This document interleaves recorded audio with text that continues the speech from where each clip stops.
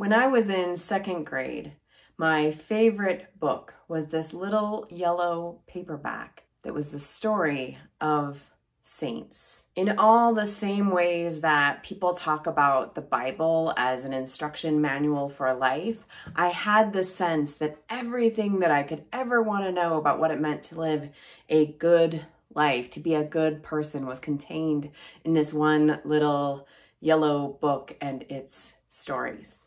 This should horrify you. I mean, have you ever read the stories of the saints?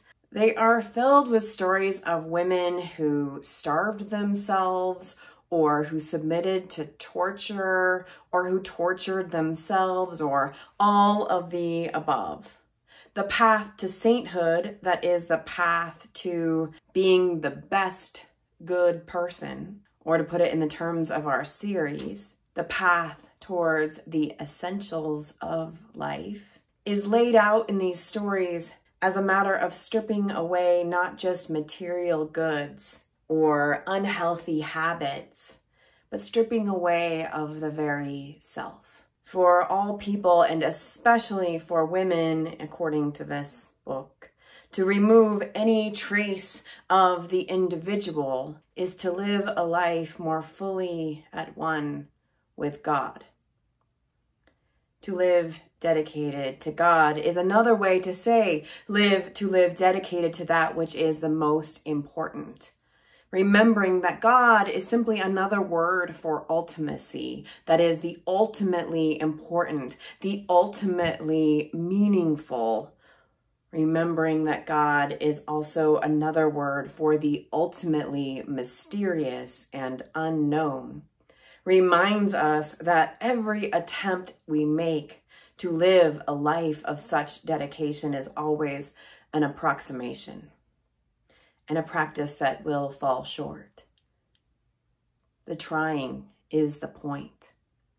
Now, even if you didn't obsess about Saint Teresa of Avila as a child, at some point or another, you too probably got the message that the barrier between you and a life of ultimate purpose, the barrier there is you. Your desire or your ego, your body and its needs, your being too much or not enough. The saints and the mystics use the word annihilation, as in to be one with God was to fully annihilate the self. To find the essential life was to annihilate the self, the individual. These sorts of messages are why Ralph Waldo Emerson and Henry David Thoreau's message of individualism resonate for so many of us when you are told that the essential facts of life have nothing to do with you, that you are actually the obstacle in the way of essence. It is intensely liberating and healing to hear that you are not the obstacle, but rather you are life's essence. You are what is essential.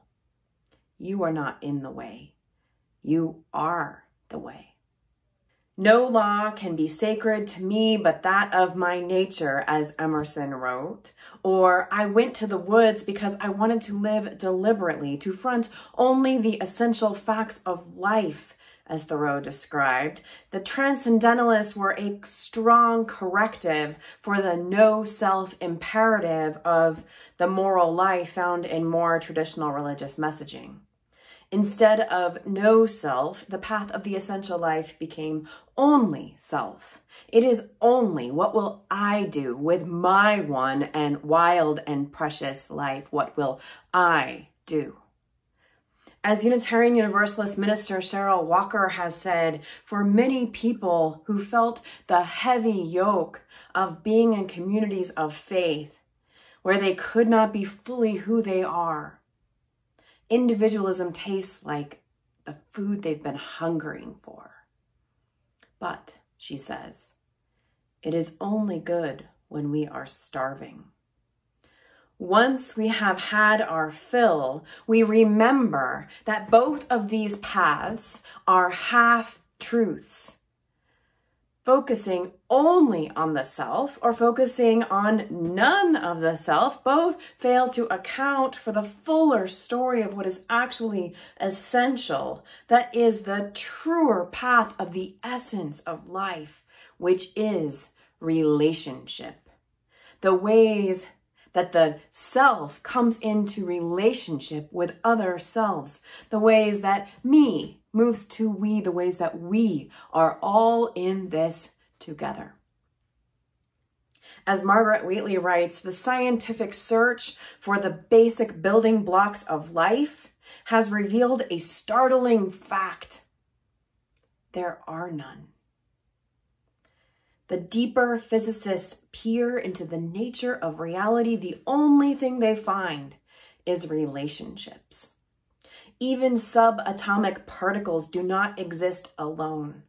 Although physicists still name them as separate, these particles aren't ever visible until they are in relationship with other particles. Everything in the universe is composed of these bundles of potentiality that only manifest their potential in relationship. Buddhist teacher Thich Nhat Hanh takes this even further, inviting us to consider life at its most essential, not just in terms of our interconnectedness, that is our relationship with other people, but also our interconnectedness with all of life across time and space and species.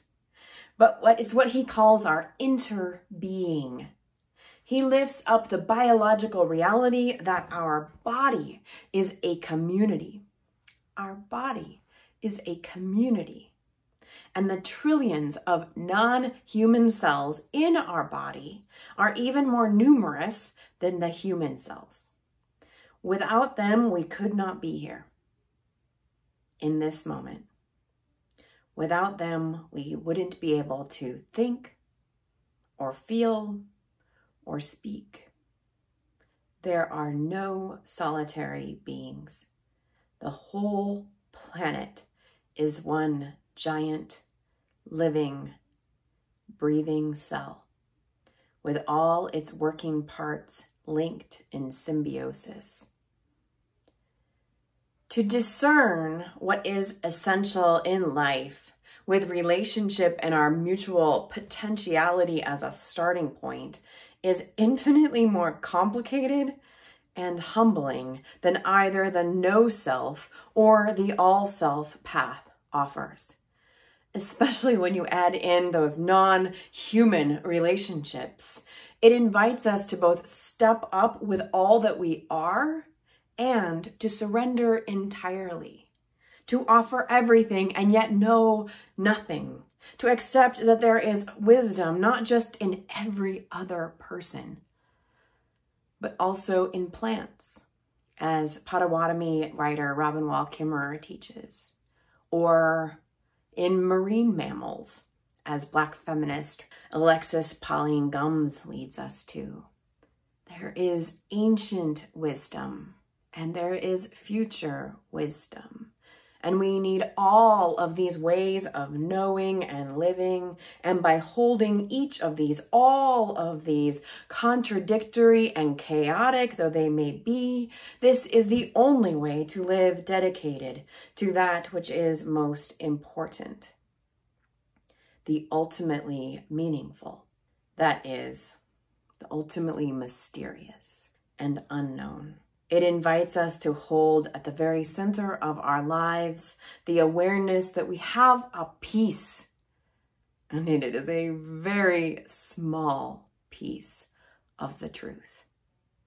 And so we keep practicing, knowing that all we offer in this quest is an approximation. Everything we do will fall short. It is the trying that is the point.